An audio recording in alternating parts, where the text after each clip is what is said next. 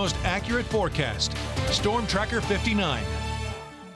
Good morning, everybody. We've been talking about fog all morning long, so make sure you give yourself some extra time on that morning commute. Welcome back to 59 News. I'm meteorologist Mike Slifer. We're looking live right now over Harper Road and I-77 in Beckley, and you can see the interstate here shrouded in that fog. It'll look a little bit better once we get a little later into the day. I do think we burn that fog off pretty quickly, despite the fact that we won't see too much sunshine today. But once we get our temperatures to climb just a little bit, conditions will improve. Later on today, we're expecting more rain as our cold front passes. The heaviest rain remains to our east.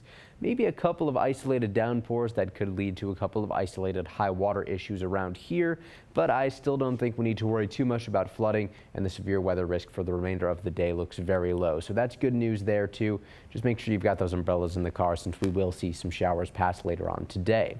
Our fog tracker is showing that fog plentiful across the area.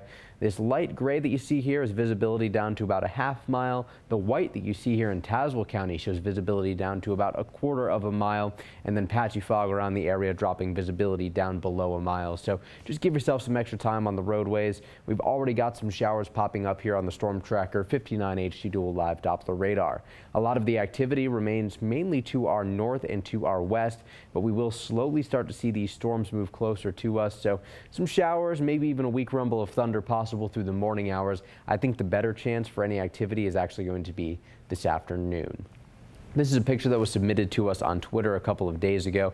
I did want to save it because when we get into these ruts where we've got gray and gloomy conditions every day, it's always a nice reminder that without the rain, we can't get rainbows like this. So I want to see your pictures. Make sure you send those in. You can send them into Storm Tracker 59 on Facebook, Twitter, or Instagram, and we will try to get them up on the newscast later on today at noon.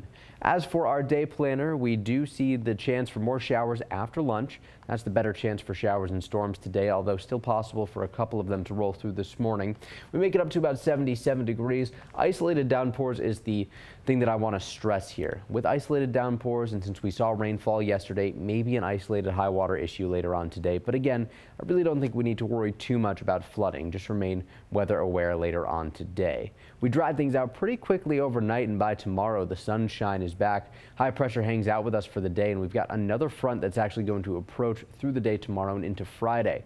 But without much moisture to use, we don't see much of a shower chance as this front rolls through. Maybe an isolated shower or two, no severe weather expected, and we will slowly see things get better as we get later into the day on Friday. And then by Saturday, we're actually looking pretty nice, 81 with some sunshine.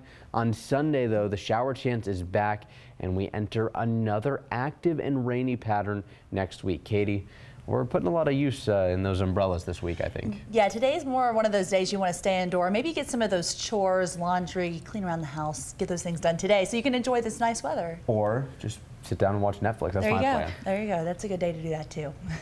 When you're not